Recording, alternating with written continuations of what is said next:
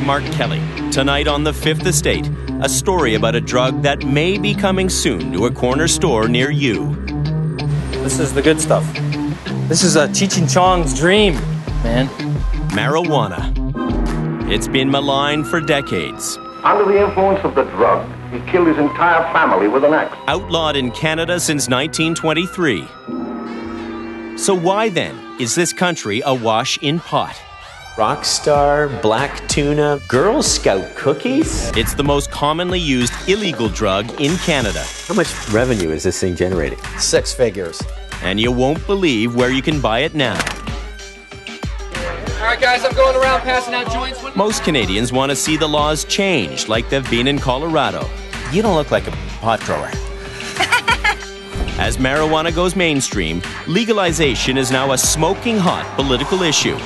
But the government says dope will never be legal in Canada. We're strongly opposed to the legalization of drugs. It will not happen under our government. Is that prediction just one of the many pot fictions?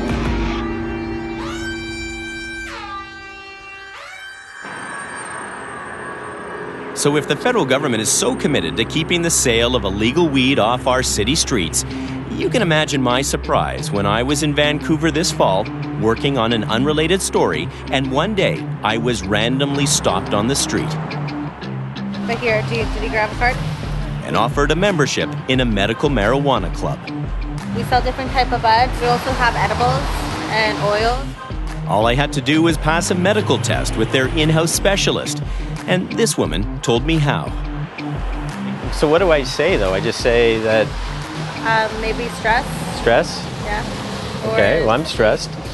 Everyone's a little stressed. Yeah. We can use a toke or two once in a while. And when can I do that? If you go right now, there's no lineup. Okay. So if we cross the street, you can get it right now.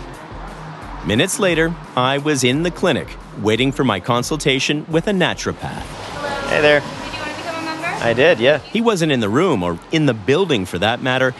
He was on Skype. How are you doing? It's my first ever Skype consultation. Oh, there you go. It's the wave of the future. So, we do these to review medical history, so tell me a little bit about what's going on.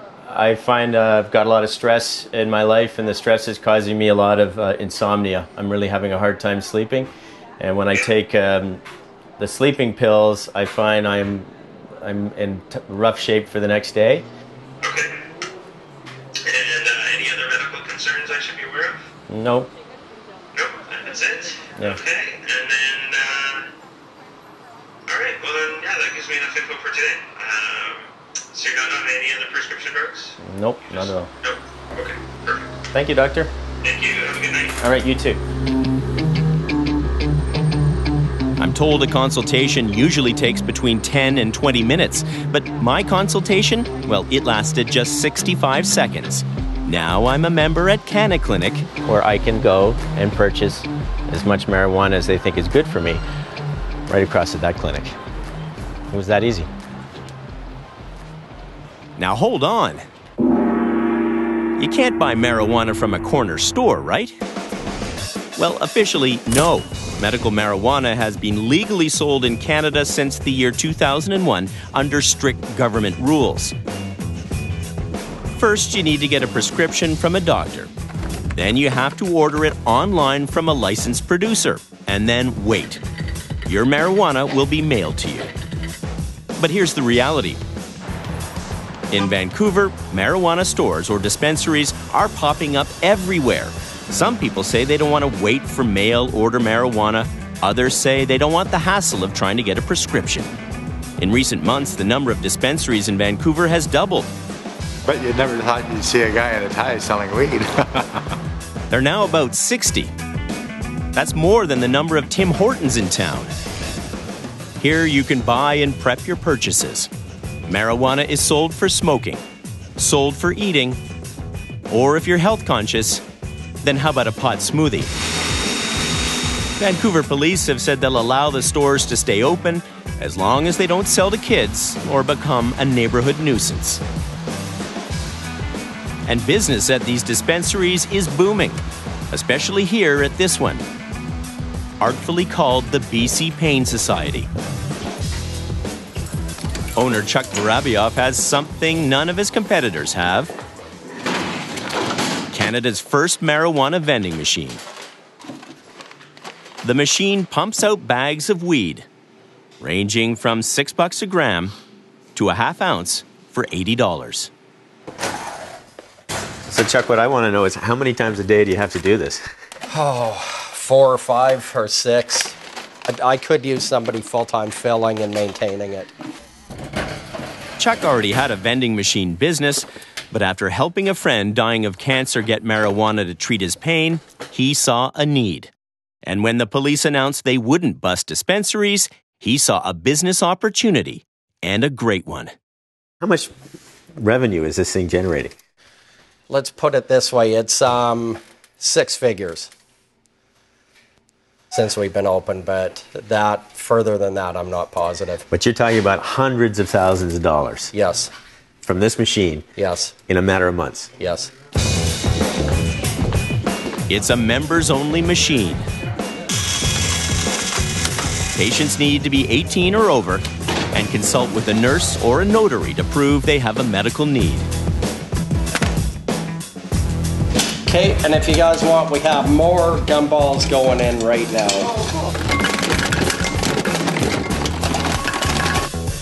What's in here is 1 gram of high-quality marijuana for $4. Chuck, you've got a great business set up here. I can see that, but I don't want to spoil the party. It's illegal. Yes, according to the Criminal Code of Canada. Well, that's the law. Yeah, well, yes. We live in Vancouver. Vancouver City Police and the City Hall has allowed us to regulate our own business. Vancouver City Police have made it clear that this is not a priority to them.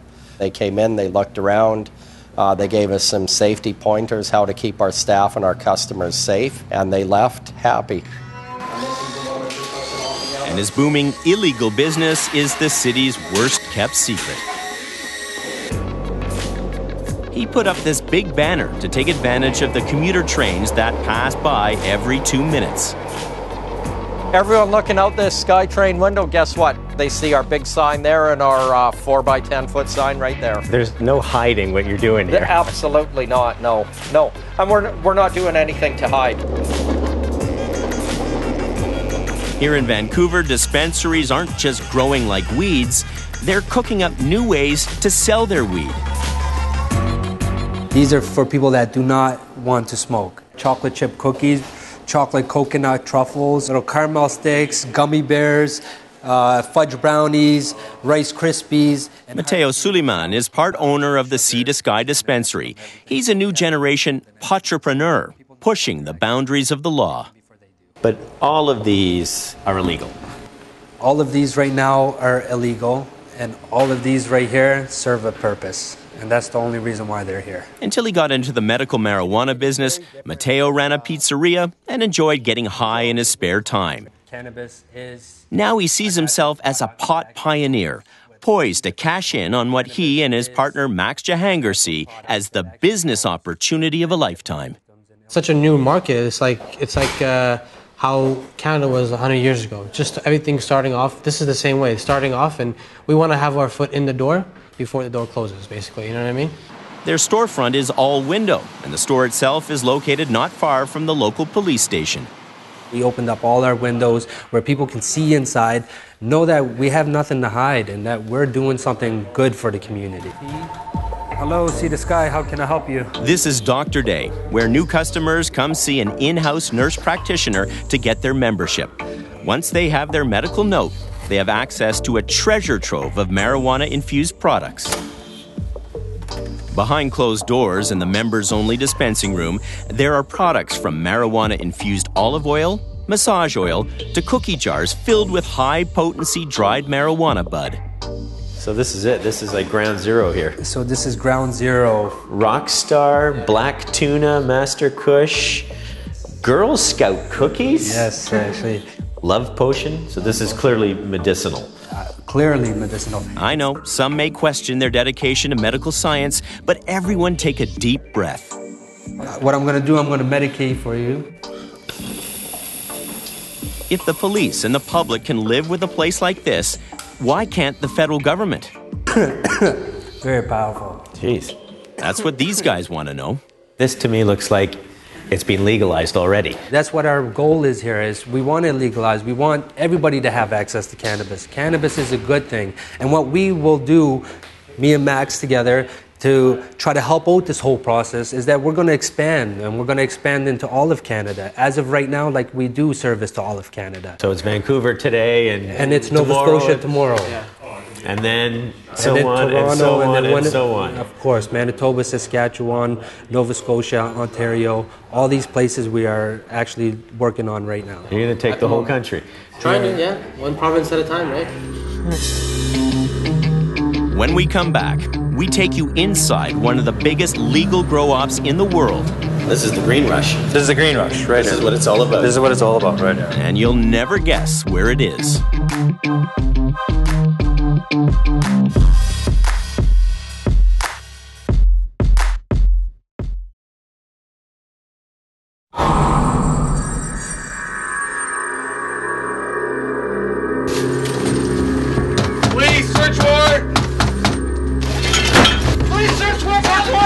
Used to be, grow-ops were run by criminals, shady drug dealers growing black market marijuana in some suburban neighborhood until the police shut it down. But grow-ops have grown up. Want to see the new breed of grow-ops? We'll drive northeast from Saskatoon along the Pure Prairie Highway. And there's an unmarked turnoff that takes you onto a dirt road. Then to the gates of a nondescript building. You'd never guess what was inside. It's a field of dreams. More than 150,000 square feet of growing space, about the size of 2.5 football fields.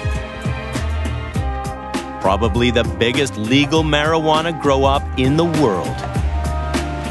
Wow. Run by a prairie boy named Brent Zettel. This is the good stuff. This is Cheech and Chong's dream, man. If I'm looking over this, what is this worth right here? Just under $300,000. He's been growing marijuana now for 15 years. And an interesting dynamic is that every single marijuana plant has a different smell. So the staff know these plants by their numbers, but they also know them immediately by their smells. His business has the smell of success. Not bad when you consider growing up on a farm in Saskatchewan. He says he never even touched the stuff. Me and my buddies, we drank. I didn't even know. Truth is, I hadn't ever seen a live plant until I actually got the contract with Health Canada. So I hadn't ever seen it, even I saw what a plant looked like. That's the way we want every crop to be. Right? Back in 2000, Zettel opened Canada's first ever medical marijuana grow-op in an abandoned zinc mine. Back then, he was the only licensed producer for Health Canada. But his business, called Prairie Plant Systems, outgrew the mine. So he built this facility. And since then, he's watched the market grow, as all those baby boomers find a renewed reason to smoke. There's a demographic, the baby booming demographic, who has these conditions coming in that where medical cannabis seems to be influencing or providing some symptom relief. Our baby boomers are getting older and they're starting to reach those kind of things, such as osteoarthritis, fibromyalgia, MS, oncology, those kinds of things. Here they treat weed like a prescription drug. Working in controlled conditions, carefully cloning seeds in petri dishes, creating standardized potency in the plants. It seems more like a pharmaceutical company than a big box grow-op. And just like a pharmaceutical company, it's all about quality control. And just like a pharmaceutical company, they're paying for research, hoping to discover that marijuana is the miracle cure for something that ails us. But the evolution of this drug is starting to reach a point where we're really beginning to understand its potential and its impacts. And it's only fitting Canada's biggest grow-up should produce the biggest bag of pot you'll likely ever see in your lifetime. So do the math for me. What is this worth? Well, if you were doing it $10,000 a kilogram, it'd be worth $25,000. But after 14 years in business, Zettel is now facing a new reality: competition. Ever since the government revamped the rules and handed out 14 more licenses to grow medical marijuana. Now small-town Canada is scrambling to get a piece of the pot pie. Towns like Smiths Falls, Ontario. The town council didn't worry one bit when they were approached by a grow-up called Tweed that wanted to set up shop in town. No, it wasn't a consideration at all. And former Mayor Dennis Staples says it was an offer the town wouldn't or couldn't refuse. No. I mean, at that point, Smiths Falls had lost 6 of our major employers, a total of 1,700 jobs in a community of 9,000. I did not want to be the mayor that stood up to our public and said, oh, in addition to losing 1,700 jobs, I've just turned down 100 jobs today. I came to the conclusion, or our council came to the conclusion, these applications are going to be considered for locations throughout Canada, so why not Smiths Falls? And why not the former Hershey chocolate factory, which was shuttered in 2008 and slated for demolition until Tweed came along. Tweed was the first publicly traded marijuana company in Canada. Investors quickly turned the startup into a business worth about $100 million. It sells marijuana in pill bottles, featuring sophisticated brand names like Herringbone, Argyle, and Baker Street. Tweed indeed.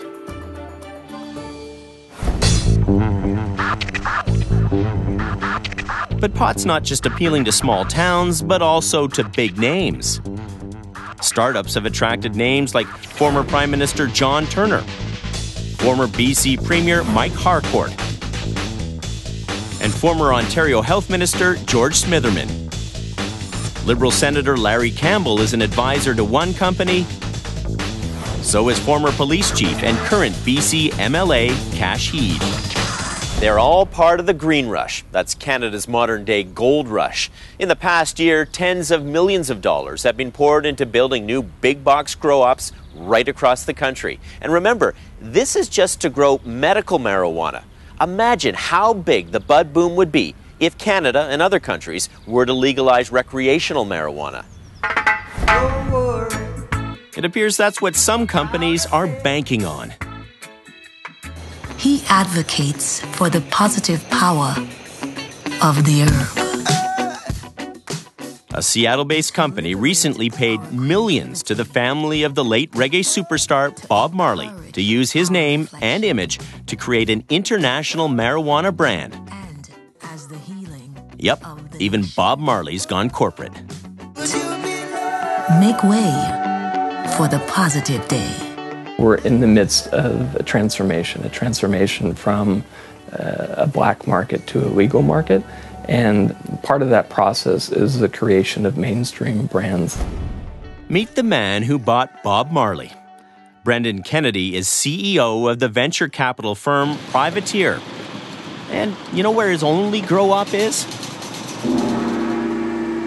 We made a direct investment in Canada. We've invested $20 million in this facility. It's located in beautiful Nanaimo, British Columbia, and we've created 100 Canadian jobs, and we're really interested in creating more jobs in Canada. We've got 16 rooms here, 4 upstairs, 4 downstairs, 4 upstairs, and 4 downstairs that will be approved, and we'll start. Kennedy is bullish about the Canadian marijuana market.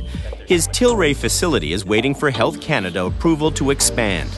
More growing rooms, more plants, more patients. So this is the packaging and shipping room. There are only about 14,000 Canadians using the new medical marijuana mail-order business, but Health Canada predicts that number will eventually grow to nearly 500,000. So who's bankrolling this grow-up? Well, international angel investors, many who openly support legalization in countries like the US and Canada. Until that happens, Kennedy hopes the grow-op they've built in BC will be the model used for global expansion. So this is possibly just the beginning of something much bigger. You know, our intent is to take the Canadian brand that we've built, Tilray, and migrate it to other countries that have legalized medical cannabis. Corporations have now figured out what criminals knew all along. There's plenty of money to be made selling pot. Just how much? Bigger than you probably imagined. Worldwide, it's a $150 billion business. Stick that in your pipe and smoke it. When we come back, we go to Colorado. All right, guys, I'm going around passing out joints. Where recreational marijuana is now legally sold in stores to see what Canada's future could look like. Just how high are you guys right now? Like in terms of like 3/4 or like 5/4?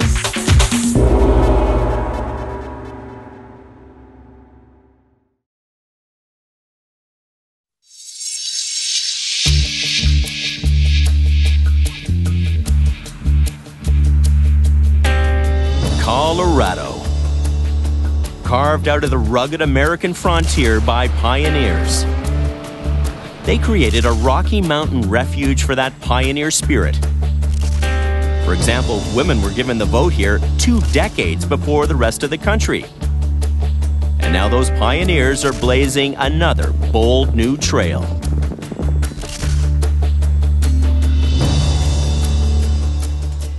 It's been a year since the sun rose on a new era, as Colorado became the first jurisdiction in the world to allow the retail sales of marijuana to anyone aged 21 and over. Now, critics said the sky would fall and crime would rise and this state would never again be the same. So we've come here to see if Colorado has indeed gone to pot.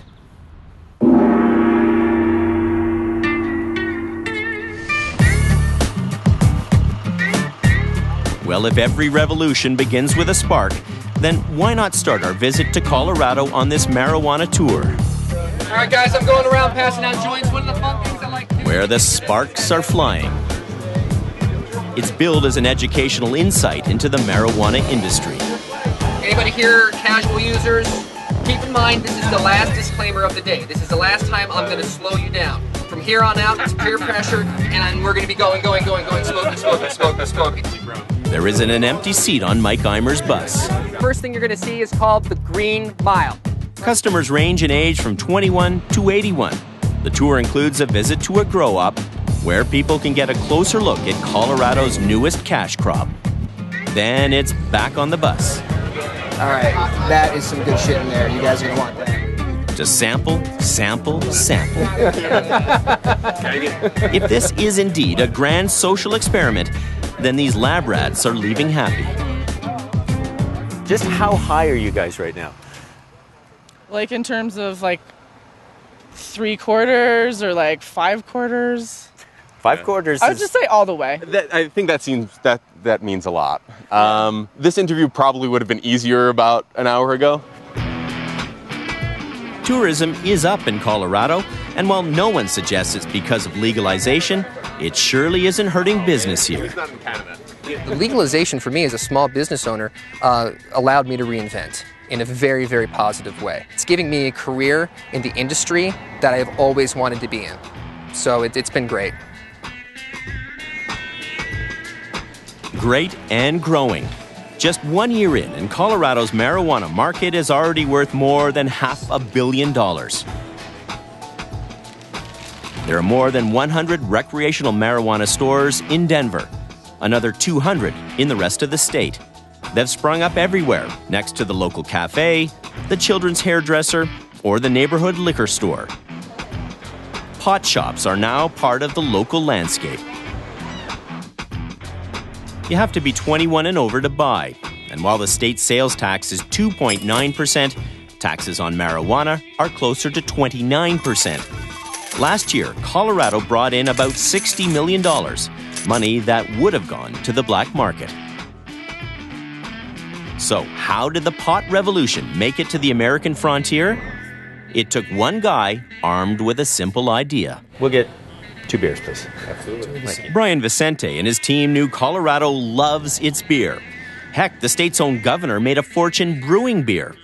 So they argued marijuana should be legalized because it's safer than beer. Listen, alcohol is everywhere in our society. It's just scientifically a more dangerous substance to the user.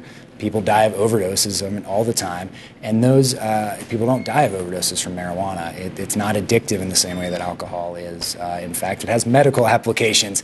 Let's rethink our policies. Does that resonate with people when you say that, listen, you're being a hypocrite if you think it's okay to drink beer, but you don't think it's okay to smoke pot? Yeah, I think that does reach some people. I think they say, well, I'm an alcohol consumer, and almost everyone's been touched by alcohol in a negative way in some fashion. Their friend or their dad or someone was an alcoholic. They've seen what that has done. If that person had the chance to use marijuana instead, would their life have turned out that way? Should we punish people who are using a less harmful substance? It just kind of gets the conversation going. Dear Mom, when I was in college, I used to drink a lot. It was kind of crazy. But now that I'm older, I prefer to use marijuana. Let's talk. Campaign ads like this kept the conversation going and going. A protest tonight over pot. Supporters had another talking point. They argued the medical marijuana market was thriving. So why not take the next step? I think it demonstrated to the public that marijuana wasn't necessarily this boogeyman that they heard it was. And in fact, it could be pretty effectively regulated. And if we can do it for sick people, why don't we allow adults 21 over to do it as well? And it worked. 55% voted for legalization. We are happy here in Colorado. We've taken a step forward for common sense drug policy. Though most of the people who voted for it don't even smoke dope. Only 10% of Coloradans do. For many, it was a business decision. Tax it, regulate it, profit from it. In the past year, it's estimated 10,000 jobs have been created in Colorado's booming bud business, probably the fastest growing industry in the state. Take this bakery, for example. About half of the marijuana sold at Colorado's dispensaries comes in the form of edibles. So pastry chef Hope Fromm creates cookies, crackers, candies, even gluten-free options. If I were to eat one, what would happen? You would be feeling wonderful for the next 6 hours. That's exactly how it feels. It's just a nice little buzz. The buzz comes from marijuana leaves ground into a paste and blended with butter. That's the secret ingredient. It used to be that Love's Oven could only sell edibles to the medical marijuana market.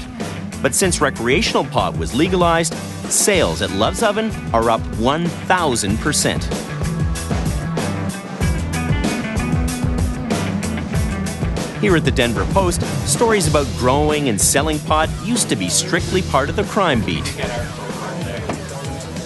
Now they're Ricardo Baca's beat. He's the newspaper's first ever marijuana editor.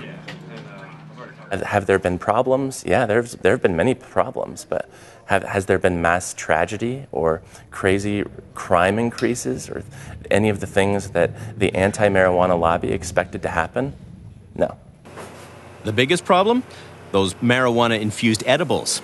There were a few high-profile stories of people overdoing it. So the rules were quickly changed to limit the mind-altering THC content in the snacks and place warning stickers on packages. I think any of those people, especially... Baca considers these growing pains as Colorado embraces change. In the past year, when you walk down the streets of this city, do you notice a difference?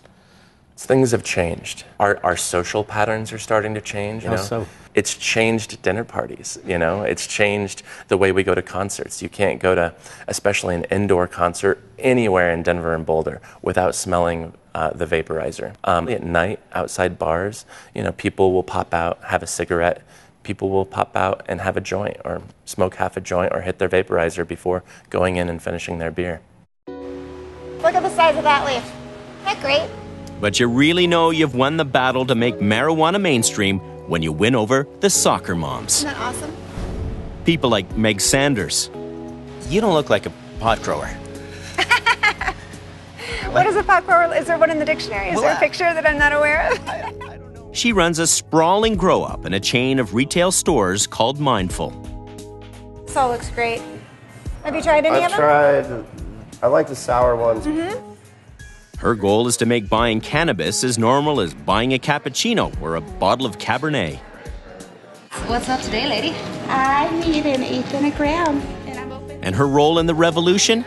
Win over more women. I have a lot of female friends that are using this as a stress relief as opposed to potentially alcohol. So this is the new mother's little helper. Wouldn't that be great? I could just see a t-shirt already get you. No, but I mean, it's becoming very attractive to women. I can point to my very own mother, who is a school teacher forever, and you would think, oh my gosh, this retired school teacher uses cannabis. Well, she does every single day to sleep and to solve some pain that she has in her knees. And did she get into cannabis because of you? Yes. Oh my gosh, yes. So you turned your mom onto cannabis. I turned my mom into weed. Can you believe it? Sanders has already opened up 4 stores in the state, but she has dreams of going national once the rest of the U.S. catches up to Colorado. So you get a really great euphoria, that mood elevation. But it's not just the growth possibilities that are potent, so too is the product. Those soccer moms may want to take a closer look. Back in the 60s, the marijuana that was sold had THC levels around 3 to 5%. This marijuana they're selling here, it has THC levels around 25%. But that's pretty mild compared to this. This is called shatter. It's a hash oil concentrate. It can have THC levels up to 90%. This isn't your parents' marijuana. Nope. This is your kids' marijuana. And it's the risks to young people that worry Donald Mish. He runs the health and wellness programs for students at the University of Colorado in Boulder. He voted against legalization, saying health concerns were downplayed in the campaign.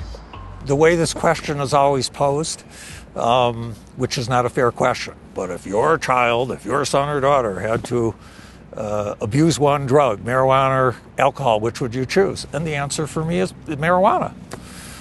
But that doesn't mean marijuana is entirely benign. He says for teens, regular pot use can diminish IQ, impair memory, and increase the risk of developing mental disorders. The other problem, of course, with alcohol. So Mish's message to the student smokers is firm. Start later and use less. It is true that if you smoke a joint every now and then, and you're 18 or 25, the odds of it doing great damage to you, I think, are very low. But if you're a near daily or daily smoker, and the younger you start, the risks are considerably higher. Brian Vicente knows not everyone is celebrating the legalization of marijuana in Colorado. He suspects many want the social experiment to fail. But he's confident it won't, and confident legalization is coming soon to countries like Canada.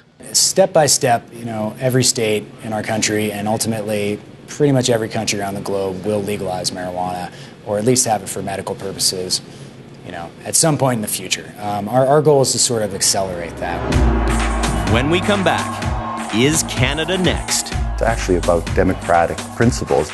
70% of Canadians want the law to be changed.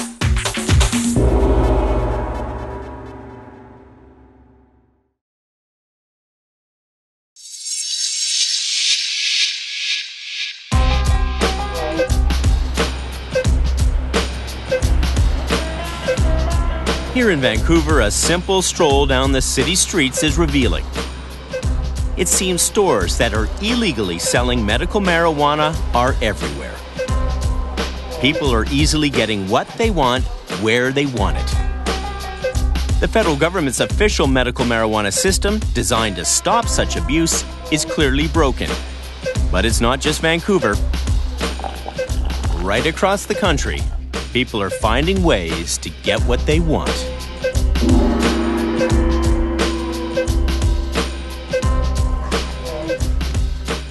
Meet Jake Munir.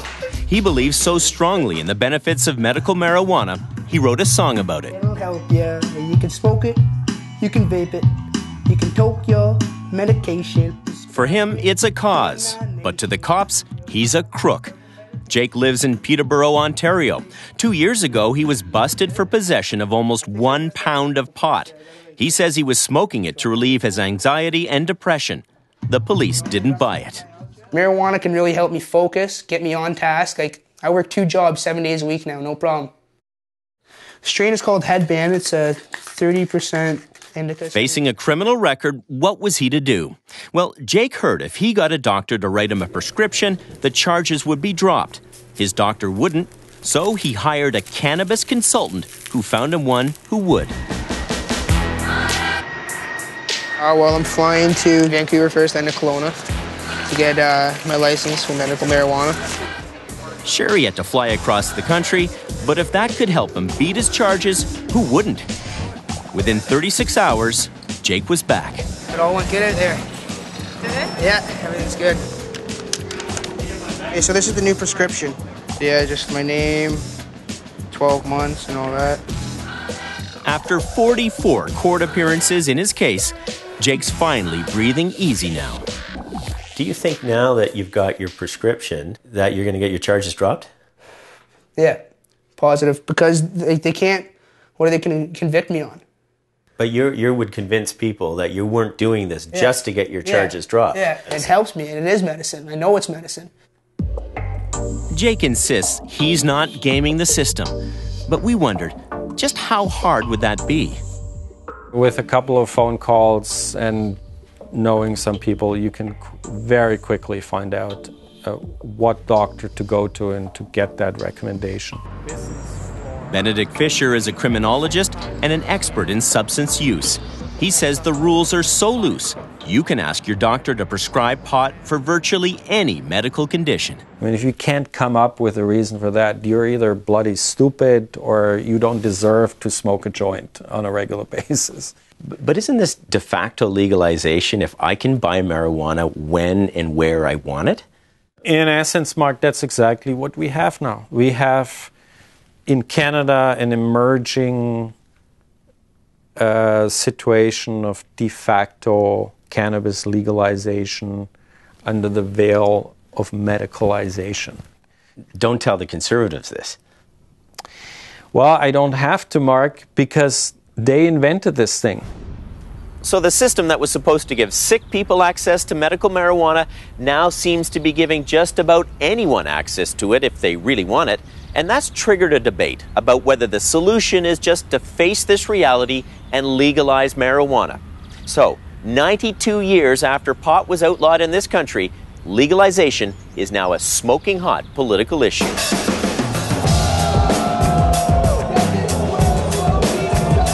We're strongly opposed to the legalization of drugs. It will not happen under our government. Legalization of marijuana will be part of the Liberal Party platform. When Justin Trudeau's Liberals came out in support of legalization, the Conservatives pounced. The Liberal leader should apologize to Canadians for his role as the Pied Piper of pot. Doesn't sound like Justin Trudeau has the kind of judgment we need in a Prime Minister. We don't want to see the normalization of marijuana. The political problem for the Conservatives?